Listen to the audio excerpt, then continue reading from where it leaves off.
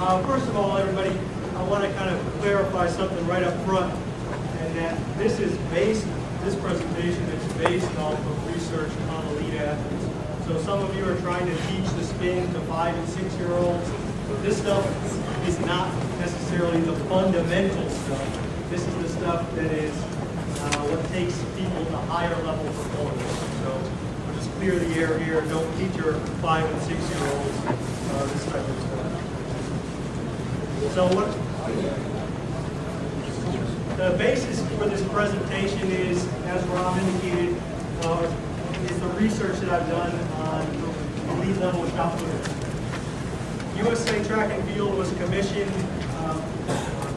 USOC basically sent down a mandate to USA Track and Field and say, we're only going to give you money if you get medals for us. And that directly pours down to the biomechanics. Basically what that means is the biomechanists and all the other sports scientists need to try to find critical factors, that's their key term, for success in each of the events.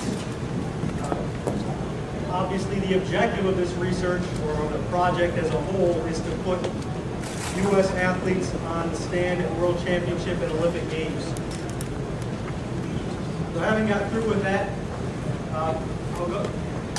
before I get into the meat of the presentation, first I'll talk about some subdivisions of the throw. This will help clarify later on when we start talking about specific points of technique that we're talking about. A lot of people can break down the throw in different ways, but for the purpose of simplicity, this is the way that I've done it. So previous research and coaching literature have used support to look at the throw and break it up into divisions of support.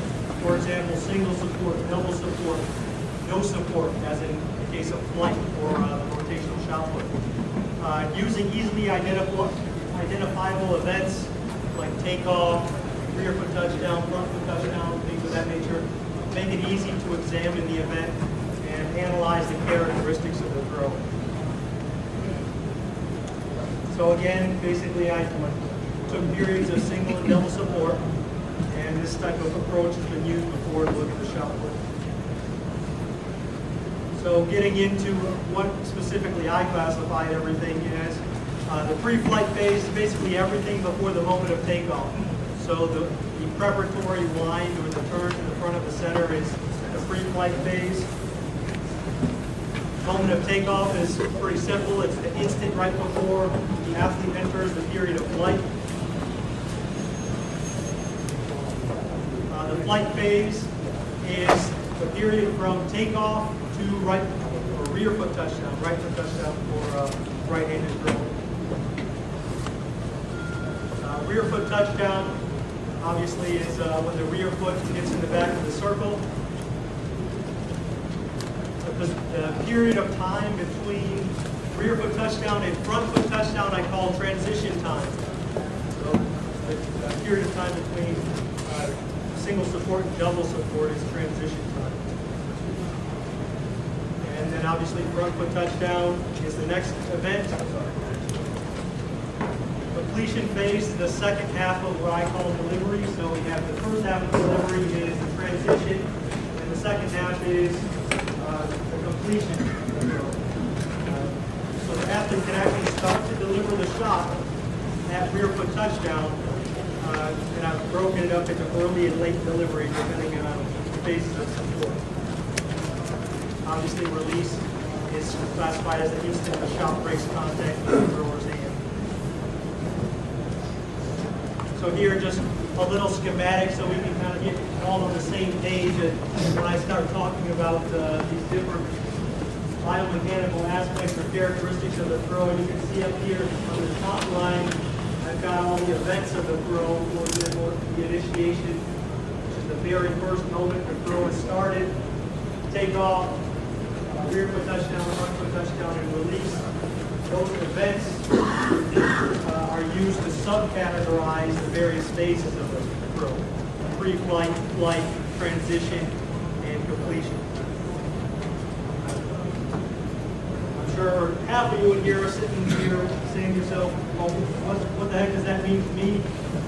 It doesn't mean very much at all. Again, that was just kind of to we can all get on the same page as far as talking the same language, essentially. What you guys want to know is what determines the distance of the throw. Ultimately, it all comes down to release parameters.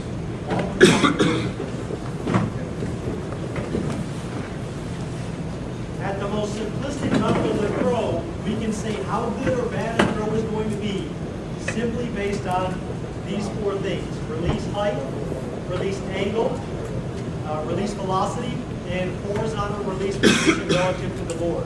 That fourth one is very often ignored, but when we look at the shot put or any of the other throwing events, the winner isn't necessarily the person that threw the implement the furthest, it's the person that has the farthest mark away from the point of measurement.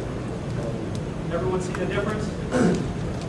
So for example, in the shot put, I could potentially release the shot put 1 foot behind the toe board and throw it further, but the person who has released half a meter in front of the toe board but actually projected the shot a lesser distance. Clear? So the first three make up projected distance: release height, release velocity, and release angle. The last one is basically kind of a icing on the cake type of thing. If we get all those right and we get a very beneficial release position relative to the toe board, then we're talking about big throws. Now, measured distance, as I kind of hinted before, is the sum of the projected distance plus or minus the release position relative to the toe board. Again, you can't release behind the toe board, so you can actually have to subtract that distance from the total measured distance. Here's a little diagram just to kind of make clear what we're talking about. Release velocity, what we're speaking of here is basically how fast the shot is leaving the athlete's hand. How fast it's leaving the athlete's hand. The angle of release is measured with respect to the ground or the horizontal plane. Height of release, obviously pretty clear there, and you can see here designated by that small d sub 2 is the horizontal release distance relative to the toe board. Before any of you run out now, because I put this big projectile motion equation on the board here, I'm only doing this for one reason. You guys don't need to necessarily know what this means, but if you could look at it here, and we just look at the parameters that I just talked about, release height, release velocity, and release angle, and we look at this equation, what we see here is that, just picking out the little b's up there on the board, you can see that the projected distance, or the d sub flight, is very much related to velocity, much more so than the others. It's related to velocity. The relationship is velocity squared, as opposed to with height and release angle. So velocity has a cubed relationship with how far the object goes.